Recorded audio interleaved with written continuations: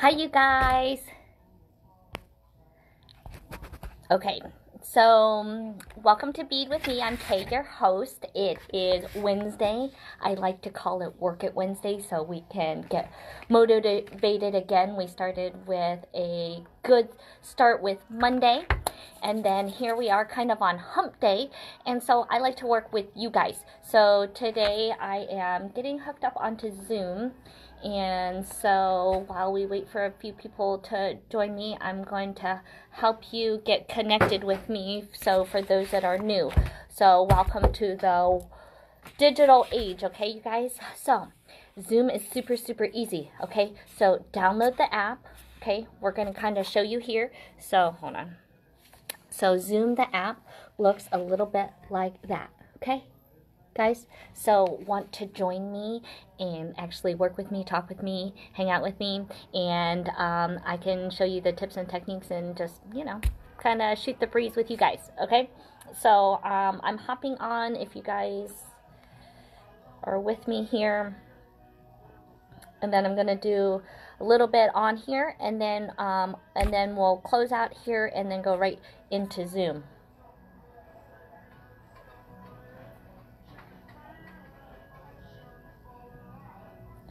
So for me, I'm hosting, so it looks a little bit different. So what you're going to do is you're going to download the Zoom app, super easy, okay? You're going to click in, and it's going to ask you to join a room. You're going to type in the ID, so if you look right in the comments down here, in the information, it will have a set of numbers for you. I think it's 11 numbers, okay?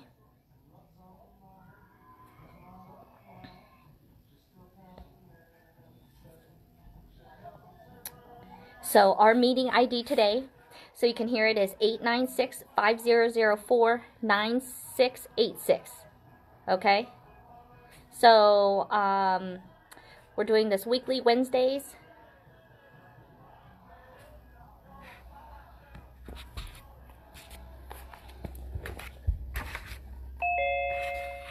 Hello? That was a ding dong. Is anybody in here? Ding dong. Steve! I'm here. Hey, dude.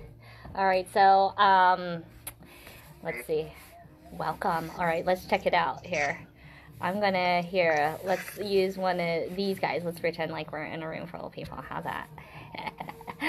Okay, and then yes. You like that? You like that? We're gonna kind of have a little fun. Well, I thought that would be appropriate. Right, say, hey, we're in the Zoom room. Okay, you guys, so I'm doing a little bit of both. So if you want to join us, I'm doing a little bit of online. I'm doing a little bit of both here today, and trying to do a dual videoing here. Okay, so right now I'm on Facebook Live here, Steve. So hang out with me. I was going to do a quick little talk on tools and kind of your basic tools that you need. Okay, I am into getting people pumped into quick and easy projects, things that we can make up quickly, and using very minimal stuff.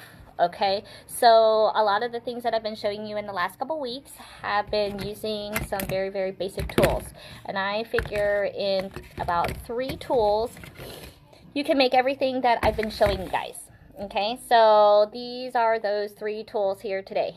Okay, I thought I'd go over them really quick, okay, plus a couple of little extra side ones, and then hop with me into Zoom and we can do some beading, okay? So I'm going to flip this camera around, okay, and get you guys here. So 3 basic tools, boom, okay? We're going to talk about cutters. All right, Steven, you got cutters here, right? I take my cutters out. All right, I think a very helpful hint on cutters, guys, is to write a date in when you bought them. So if you're using them for flex wire, if you're using them for head pins, if you're using them for a multitude of things, then write the date on them. That way then you kind of know how old they are, however you want to mark them. So that way then maybe you use your oldest ones first, because as you are cutting, it does wear on these blades here. Okay, so Heidi, I'm gonna.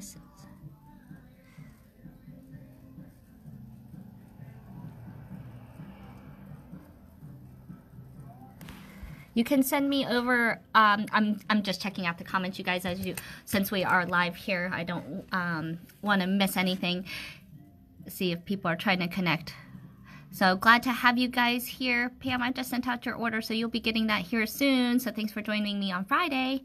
And Stacy, you'll have to send me some pictures if you want to send me. Send us a direct message. That way, then we can hook up and connect and get those seed beads that we want, and talk about what earrings we can make with them. Okay, if you want to join into the Zoom room, that might be a good hotspot, and you can show me what you have there, and we can play around a little bit. Okay, so back to basic tools. Okay, so we were talking about these cutters. I was saying a helpful hint here is to put the date on them, or put some kind of marking so that you know that they're newer, older, however you're, categorizing them. That way then as they wear, you can use your oldest ones first. Okay? There are different grades of them. I tend to use these old school, blue thread cutters, because that's what I started with. And, you can get some fancy ones, but I kind of find, I wear through them. They all kind of wear over time. And so I just get a new one, and for as cheap as they are, get a new pair and keep working through them. Okay. Then there are the round nose. Okay. So round nose, we've been doing hard wire with here. So we were wrapping this bail on yesterday with hard wire. So round nose is great for that. Okay. Round nose means that they are round all the way around. Okay, and you'll see that these ones are skinnier here than up here. These particular ones that we carry here in the shop, these are a fine tip. Okay, I prefer the very, very narrow tip. That way I can get into those small spaces. Okay, the next one here is going to be your chain nose plier. Okay, this is the basic tool that everybody, first timers coming in saying, oh, I have my husband's, pair, I'm gonna steal them from the garage, right? And most of the time they're they're huge, okay? They're trying to grip like car parts and like heavy duty things, okay? We are working with oftentimes a lot delicate, small things, okay? So using those huge pieces are not particularly, good for what we're needing it for. Okay, another thing is that the big thing really is that these are smooth on the inside. Okay, when we're crimping, okay, and when we're doing these crimp covers and stuff, we don't want teeth here, because then they're going to start marking and marring our metal. Okay, so a lot of those ones that are in the husband's tool set, okay, they are with teeth in there. Okay, so those are the 3 basic tools. So a lot of the things and a lot of designs that I'm showing here online are using these 3 basic tools. Okay, a couple extra tools that I will throw in there that I also think are good to have in the stash, okay, would be the crimping tool. You'll hear me using that, because oftentimes I want my crimps to be a bit smaller and to fit them into a crimp cover. So I will oftentimes be using a crimping tool. Okay, and there are videos on using, these tools. Okay, another one, oftentimes to get into using the jump rings, we discussed using a bent nose plier. So if you're using a chain nose and then a bent nose, that helps you be able to see where you're working a little bit better.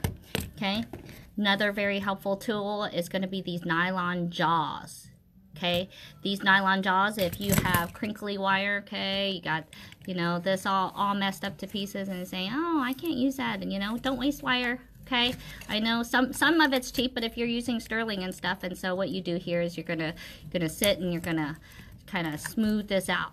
So if you're like a hair person, think of this like a flattener.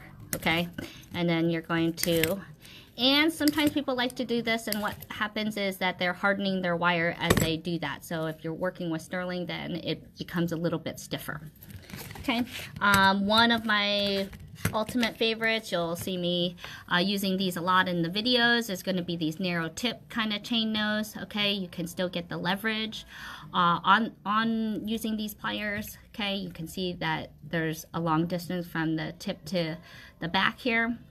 Okay, so you can really get into all size beads, especially this is when I use it the most. Okay, since I love wires, I'm always wire wrapping a lot.